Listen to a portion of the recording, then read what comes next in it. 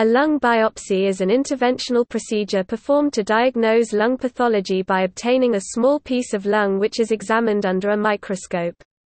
Beyond microscopic examination for cellular morphology and architecture, special stains and cultures can be performed on the tissue obtained. A lung biopsy can be performed percutaneously through the skin, typically guided by a CT scan, via bronchoscopy with ultrasound guidance, or by surgery, either open or by video-assisted thoracoscopic surgery (VATS).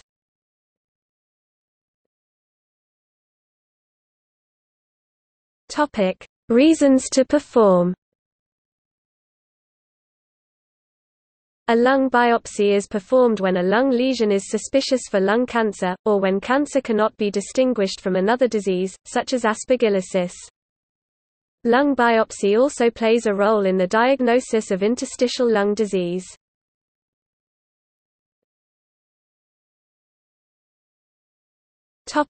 Risks.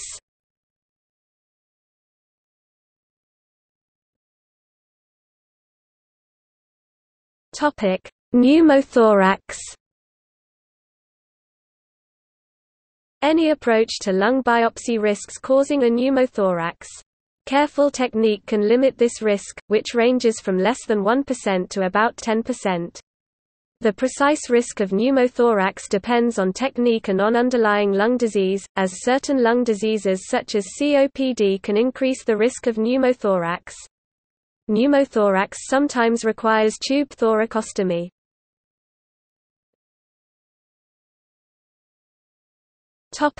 Bleeding. Bleeding can be life-threatening and can occur in 1 to 4